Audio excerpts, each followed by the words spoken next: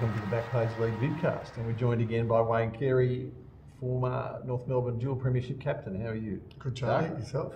Very well. Where did you get to last week? Did you get lost? Mate, don't worry about where I got to last week. I couldn't get here on Tuesday, Charlie. And that was our loss. We want to talk about the incredible round of footy we've just seen, round one, which had big marks and great goals and a bit of biffo too. What was your particular highlight?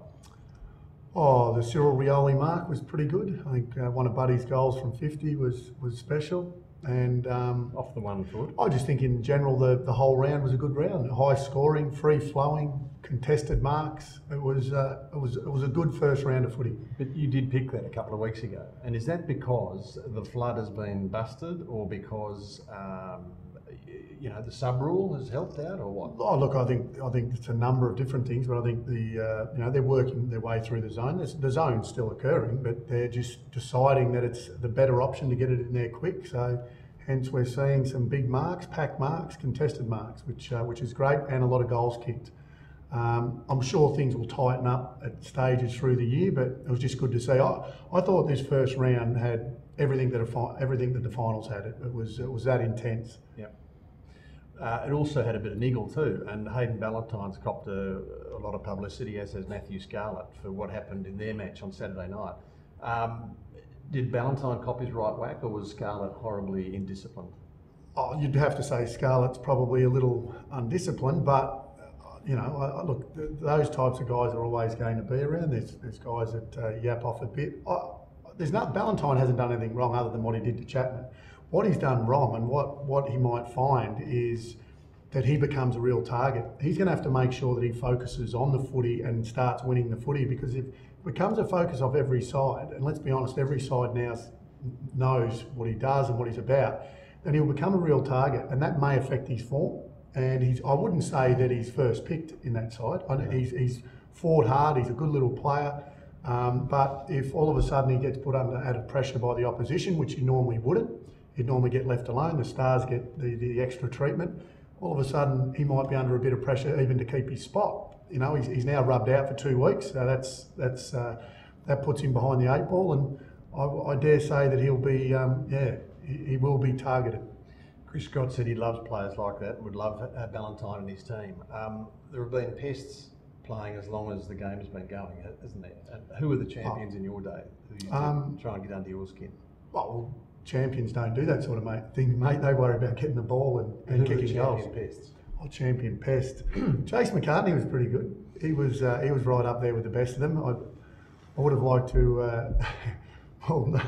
I would have liked to have done a Matty Scarlett on him a couple of times, but look, the game really has gone past any of that type of stuff. I honestly don't think, I've watched it probably 10, 15 times on replay, I don't think Matty Scarlett really wanted to. It was a reflex thing. When I hit him, I thought he was shocked that he actually made contact. So, undisciplined, deserves the 3 weeks, as does Ballantyne too. Ballantyne probably deserves another one for being a pest.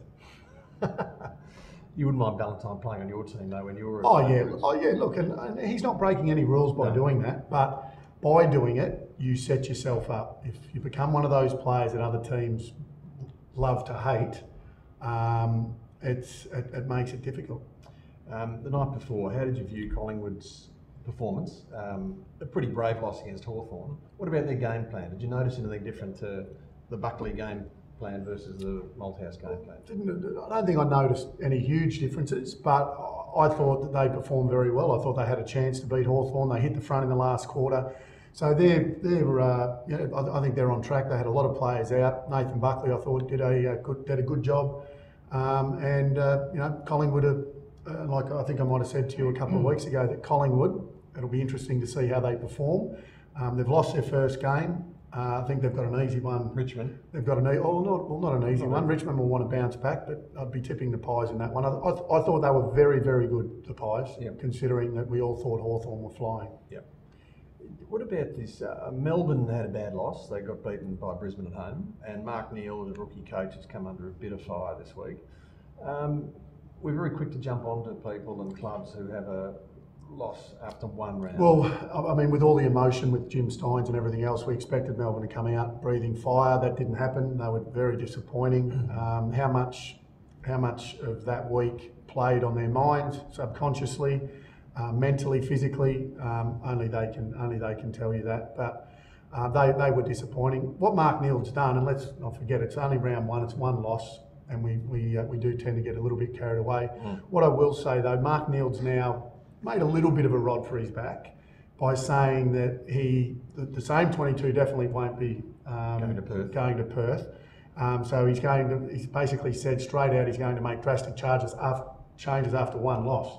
So if he doesn't now, he's gone against what he said after the game. So I think, and remembering too, that's Mark Neeld's first press conference after a game, being in the heat and everyone asking you questions. It can be very daunting, and even the very best of them get it wrong. So I'm not saying he got it wrong, but I'm saying that maybe he mightn't be as quick to give that type of information out straight after a game in the heat of the battle. The rookie coaches had a tough weekend too. There were 5 of them. Brenton Sanderson was the only one to have won. Yeah, Sanderson won, but remembering it was against the Gold Coast. His opposition. So the opposition wasn't great. McCartney at the Bulldogs. McCartney. Look, probably because of what happened to Melbourne, probably been overlooked a little bit. I thought the Bulldogs were very, very ordinary for a lot of the game. I didn't see anything different from the Bulldogs that they were doing under Rodney Eade. I thought that there could have been a couple of changes made earlier. Yeah. I thought that, so they could have tried a few different things. But in saying that, they had their patches. I still don't know why young Smith's debut was absolutely brilliant. I thought he was fantastic, kicking 4 goals. They took him off, then the Eagles kicked 9 goals straight. So not sure why they took him off. Maybe it was a pre-planned set of time that he was going to play, being an 18-year-old. But in saying that, even if you've got a plan, plans can change, and you can change things midway. And if a kid's just kicked 4 goals, he's playing really good footy, keep the kid on, and let him play a little bit more. Buckley we've talked about, it was another rookie coach. Scott Watter's performance with St Kilda and Port, did you see much of that game? Yeah, I did. I've watched that game as well. St Kilda disappointing. They let Port Adelaide get off to a start. They got the lead a few times during the game, but and look, could have quite easily won St Kilda. Yeah. There's no question about that. But you'd expect St Kilda. Well, I think St Kilda's a better side than Port Adelaide. So for me, disappointing. Yeah. So as Dennis Pagan would have said to you many times, the senior coaching gig is where the buck stops. That's the tough one. Anyone can be an assistant. Well, anyone within reason. Yeah, that's right. And, all of a sudden, after round one, these rookie coaches are finding themselves under pressure, and that's when we'll find out what sort of coaches they are under the scrutiny that is us talking about. Yeah, bagging them. We're offering a very cool analysis. Yep. Let's look at the next round. It looks to me to be a pretty straightforward one if you're a tipster. The best game of the round is Geelong and Hawthorn on Easter Monday. And Scarlett is obviously missing for Geelong. I don't think Luke Hodge is back for Hawthorn.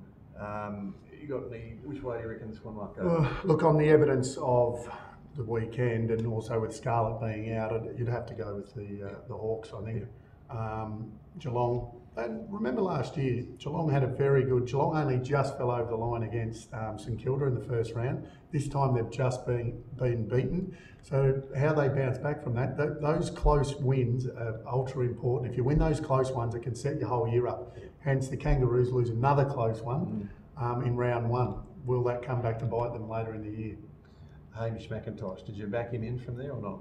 Yeah, look, 40 metres out, 45 degree angle. Wasn't a difficult kick on right footer, right to left. What I do notice about Telstra Dome in defence of Hamish is they don't, a natural right footer, if you kick it at the right post, it comes back right to left with your leg, so to speak. Same with the left footer, with your leg, it'll come left to right. Yeah. At Telstra Stadium, not Telstra Stadium, Etihad Stadium, it actually fades. It fades the other way. And his kick was actually hit in pretty much the right spot for it to come back. He maybe hit it a bit flat and hard for it to do that, but generally that would drift back. At the MCG, you reckon? At the MCG, that'd drift back and that'd be a goal. Okay, there you go, food for thought. Wayne Carey, thank you so much for your insights. Again, glad we found you and look forward to your thoughts again next week. Thanks, Charlie.